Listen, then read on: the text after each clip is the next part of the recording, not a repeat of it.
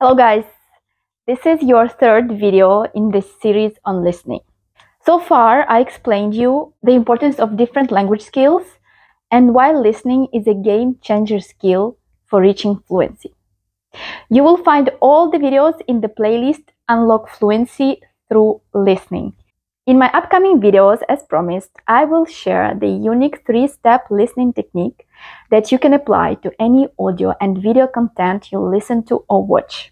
Studies have shown that 50 hours of using this technique are equivalent to 800 hours of regular listening. So make sure you don't miss it, guys. So if you understand the power of listening and dedicate time to it, but don't get expected results, keep watching, guys. Keep watching to make sure you don't make these common major mistakes, which are the reason why you don't benefit from what listening has to offer. Mistake number 1 when it comes to listening is wrong resources. Let me start with my own example. When I was 15, 16 years old, I used to read these kind of magazines about celebrities, gossips, fashion, beauty stuff, etc. And do you know what I bought to learn to improve my English? I bought Oliver Twist. Yes, I bought a classic novel to learn English. I let you guess, guys, how many pages I read before I never opened it again. Not even 10, guys. And it took me hours because I was checking every other word in a dictionary. There was no Google Translate when I was a teenager. It was a wrong resource that wasted my time and gave me 0 results. First of all, it wasn't the kind of reading I enjoyed at that time. Secondly, I hadn't read Oliver Twist before, so I had no idea about the story. I was trying to understand completely new information to me in a foreign language. And also, the language I was reading, especially the vocabulary, was heavy, not relevant to me. And it wasn't real-life modern English. Pure waste of time. So when I say wrong resources, I mean, first, resources that are not interesting for you. Something you wouldn't really watch or listen to in your native language. Second, resources that are not relevant. If you know nothing about the topic in your native language, listening or watching new information in a new language is choosing the hardest way, guys. So, not interesting, not relevant. And finally, varied. Varied means you watch or listen to different people, different accents, registers, different topics, etc. You jump from one show, movie, blogger to another. You deal with different speech patterns, vocabulary changes, speed changes, accents change. Even in our native language, when we meet someone new, the first few minutes, we're getting used to the way the person speaks, even if we have that person in front of us. So, wrong resources equal you struggle to understand, you don't enjoy. You can't stay focused long time. You change the speed from natural flow to slow. You put subtitles. You don't improve your listening, guys.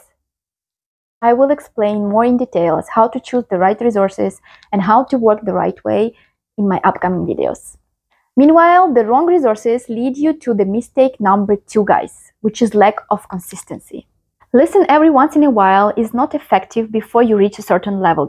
Like anything else, go to the gym, play guitar, make cakes. You need to be consistent, to practice, to make progress and get results, right? In learning foreign languages, the frequency of exposure to the language you learn is key. The frequency of exposure is what will make you progress. Let me show you something, guys. Look, this is your brain when you learn something. The 2 cells are neurons, and the lines are the connections between them. Those connections form when you revisit information. The more you revisit an information, the stronger those connections become. So what conclusion can we draw from this? Neurobiology shows that it's better to learn in small portions but consistently rather than in large portions now and then. 15 minutes every day is more effective than an hour and a half once a week. And the key to consistency, guys, is enjoyment. The language you learn must be synonymous with enjoyment. And that's where we circle back to our first point, which is using the right resources. Right resources provides pleasure. Pleasure leads to consistency. Mistake number 3 is a major mistake. Subtitles. Subtitles is the main reason why your listening doesn't get better, guys. And once again, it's because of the way our brain works. In some non-English speaking countries like Japan, children as young as 6 or 7 years old start watching cartoons in English with subtitles in their native language. However, they don't end up speaking the language any better than others. Millions of people consume movies or content in this way and don't learn the foreign language. This is due to the way our brain functions. Our brain cannot perform 2 tasks at once.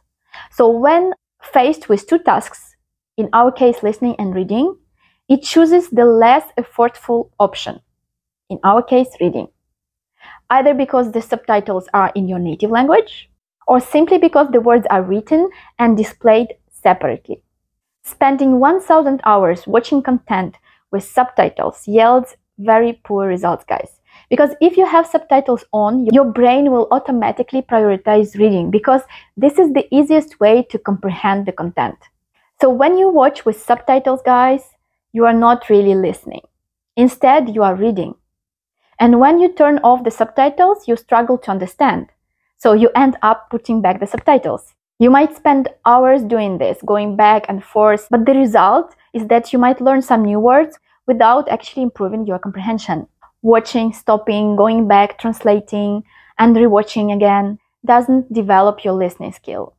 In essence, you are learning vocabulary in the most time-consuming way. To sum up, guys, if you don't benefit from what listening has to offer, it's because 1. You use wrong resources, which can be not interesting, not relevant, varied. Reason number 2, you are not consistent. So your brain doesn't have the chance to create connections. And the major mistake is that you use subtitles and get tricked by your brain, which always opts for the easiest task. What do you think, guys? Let me know your thoughts in the comments. Is this the way you do? Yes or no?